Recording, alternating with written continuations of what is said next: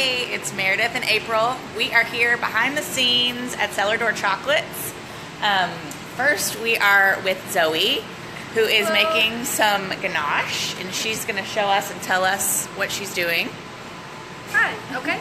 So we're going to start with untempered chocolate, which is much warmer than tempered chocolate, in order to make the truffles here. So I'm going to walk over to our tempering machine, Sony. You can see it's at 110 degrees. Tempered chocolate is about 87 degrees. That looks so good. I just want to stick my hands in there and drink it.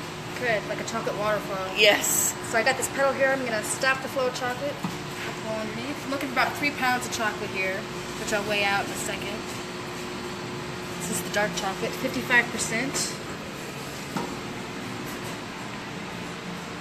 Also got some cream here, just heavy cream that I warmed up a little bit. I'm a little high there. I'm going to take a little bit of this out. I'll show you guys while she's doing that. Looks like she's going to fill up all these trays and then make all those. And this one I'm making right now is espresso. So I've got my cream, my chocolate, and I'm going to put a 1/4 cup of espresso in here. So you guys do all kinds of flavors of these in your shop? Oh, yeah. What are some of the other unusual ones that you guys have? We have a green chili and coconut, which is actually one that I really love. Yeah. Wow. Not something you would think of. No, not at all. We also do a hazelnut, milk and honey is really popular. So I'm just going to mix the cream into the chocolate and espresso.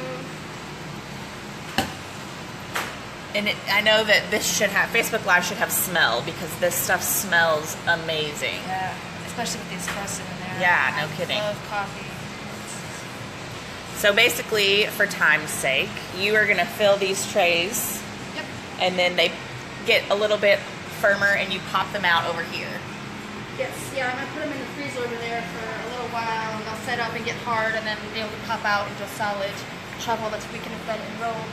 And then we're going to walk over here where Brooke is, and then we will see the next step for what they do with these little truffles. Yeah, so once they've been refrigerated and set up, we pop them out and we run them through the belt. This is tempered 55% chocolate. This is our bourbon truffle, which is one of the items we're going to bring to the Taste of Butchertown. And they go through the fan here, it blows up the excess, and they come off right here on the parchment. The smell, like I don't know how you work around all this chocolate all day and don't eat it. If it hits the floor, we are allowed to eat it. Oh, well. What's a little chocolate dust? We're topping these with our Bourbon Barrel Foods smoked sugar. They are amazing. Well, thank you for showing us some behind the scenes. Can you tell people what kind of stuff they're going to get to taste if they come to this event next week? You're going to taste our buttercreams, our bourbon buttercreams, which are like our bourbon balls. And then these bourbon truffles, which are right over here. Once they set up, this is what they're going to look like.